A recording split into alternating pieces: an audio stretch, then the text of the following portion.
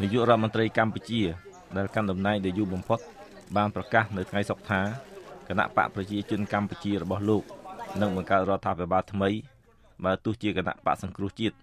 ដែលជាគណៈបកប្រឆាំងធំបំផុតព្យាយាមទប់ស្កាត់ក៏ដោយនៅពេលដែលចុះទៅជួបប្រជាកសិករនៅខេត្តកណ្ដាលលោកហ៊ុនសែនបានប្រកាសថាអញ្ចឹងពេលនេះទៅមុខបើសេចក្តីសម្រេចណាច្បាប់ណាដែលត្រូវការសម្រេចដោយសម្លេងភាគច្រើនដាច់ខាតគឺស្មើនឹង63គឺអត់ត្រូវការទៅពឹងពាក់បកមួយទៀតថាចូលប្រជុំវគេចូលប្រជុំឯអ្នកណាមិនចូលប្រជុំគឺជាសិទ្ធិរបស់គេយើងចូលប្រជុំត្រឹមតែ63នាក់អនុម័តបានច្បាប់ហើយតែងតាំងរដ្ឋាភិបាលបានហើយការប្រកាសនេះធ្វើឡើងនៅពេលគណៈបកដែលមានសម្លេងប្រហាក់ប្រហែលគ្នាទាំងពីរនេះបានប្រកាសជ័យជំនះរៀងៗខ្លួនក្រោយពីការបោះឆ្នោតកាលពីថ្ងៃទី28ខែកក្កដាលោកហ៊ុនសែនអះអាងថាប្រជាជនកម្ពុជាជ្រើសរើសលោកជានាយករដ្ឋមន្ត្រីជាថ្មីទៀតក្រោយពីគណៈបករបស់លោកអះអាងថាខ្លួនទទួលបានអាសនៈចំនួន68ហើយគណៈបកសង្គ្រោះជាតិទទួលបាន55អាសនៈរីឯគណៈបកសង្គ្រោះជាតិបានអះអាងថាខ្លួនទទួលបានអាសនៈចំនួន63គណៈបកកណ្ដាលអំណាចរបស់លោកហ៊ុនសែនទទួលបាន60អាសនៈក្រៅពីការលើកឡើងដូចនេះគណៈបកប្រឆាំងក៏បានអះអាងដែរថាលទ្ធផលនេះមិនទាំងគិតពីភាពមិនប្រក្រតីផងទេដែលមានមនុស្ស1.3 លាននាក់បាត់បង់សិទ្ធិបោះឆ្នោតហើយគណៈបករបស់លោកហ៊ុនសែនលួចបន្លំស្លឹកឆ្នោតហើយឆ្លៀវឱកាសនេះខ្ញុំសូមថ្លែងអំណរគុណដល់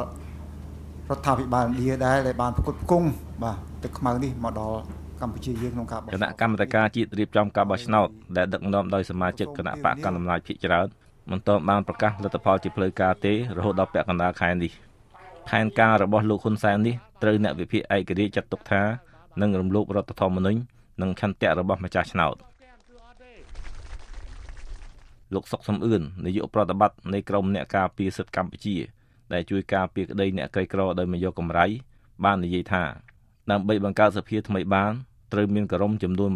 120នៃសមាជិកសភាជាប់ឆ្នោតចំនួន123នាក់ដែលហៅថារដ្ឋសភាគឺការតែមានសមាជិកជាតំណាងរាស្ត្រ120នាក់ហើយដូច្នេះតើតែមានរដ្ឋសភាសិនហើយមានការបែកពីថ្មីហ្នឹងគឺជារួមការបង្កើតរដ្ឋាភិបាលអី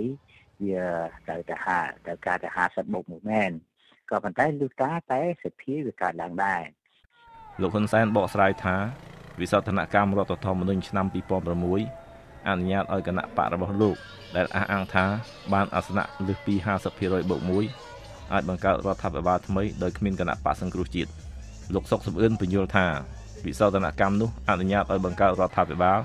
លុះណាតែមានសមាជិកសភាយ៉ាងតិច120អាសនៈយល់ព្រមបង្កើតសភាថ្មី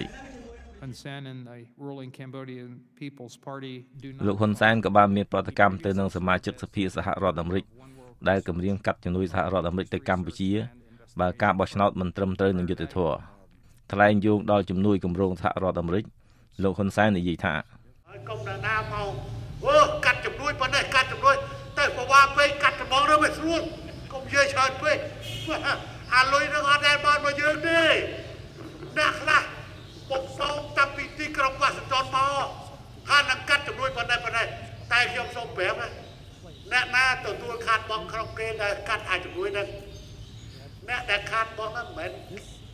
ដល់ខាងរាជរដ្ឋាភិបាលកម្ពុជាអង្គការក្រៅរដ្ឋាភិបាលដែលគេឲ្យលុយទៅចាស់លោកហ៊ុនសែនបន្តថាបើអាមេរិកកាត់ជំនួយយោធាគឺគ្មានបញ្ហាទេលោកប្រកាសប្រាប់កសិករថាអាឡានមុននោះសុកកាត់អស់អាឡានឯង100អាឡានចាស់100ដល់ចិនគាត់ឃើញអញ្ចឹងគាត់ឲ្យ250មិន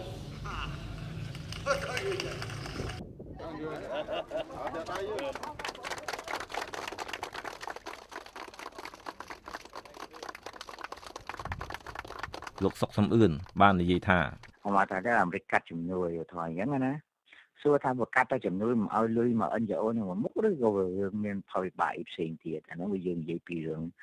បញ្ហាដែលអន្តរជាតិណាហើយដែលពួកប្រទេសខាងលិចអាមេរិកកាំងវាជា leader គេហើយនេះបើសិនជាមានអញ្ចឹងវាអាចមានបញ្ហាវិបត្តិទៅដល់ការទូតផ្សេងនយោបាយផ្សេង Let me first say that the United States commends the Cambodian people for their សហរដ្ឋអាមេរិកសហភាពអឺរ៉ុបបានសម្ដែងក្តីបារម្ភអំពីភាពមិនប្រក្រតីក្នុងការបោះឆ្នោតហើយបានសូមឲ្យមានការស៊ើបអង្កេតគណៈបកសង្គ្រោះជាតិបានទាមទារឲ្យមានការបង្កើតគណៈកម្មាធិការចម្រុះដោយមានសមាជិកមកពីគណៈកម្មាធិការជាតិរៀបចំការបោះឆ្នោតគណៈបកប្រជាជនកម្ពុជាគណៈបកសង្គ្រោះជាតិនិងអ្នកសង្កេតការអង្គការសហប្រជាជាតិនិងអ្នកសង្កេតការអន្តរជាតិហើយខ្ញុំក៏ជឿជាក់ថាប្រជាពលរដ្ឋកម្ពុជាលោកហ៊ុនសែនបានប្រកាសកាលពីថ្ងៃពុធថាលោកមិនជំទាស់ទេតែសម្រាប់លើគណៈកម្មការជាតិរៀបចំការបោះឆ្នោតថាព្រមឬមិនព្រមរាយការណ៍ពីរដ្ឋធានី Washington ខ្ញុំពិនស៊ីសវណ្ណ VOA